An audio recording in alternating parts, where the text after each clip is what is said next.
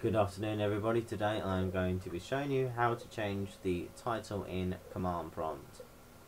So as you can see here in the top left hand corner of your screen, just simply says command prompt, and that's pretty boring, you know, so let's try and change it to something different. So all you have to put in is title and then put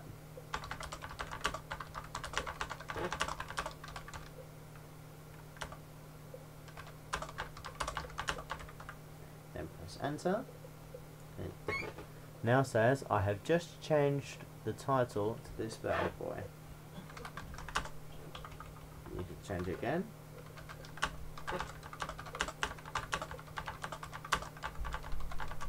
And then just press enter again.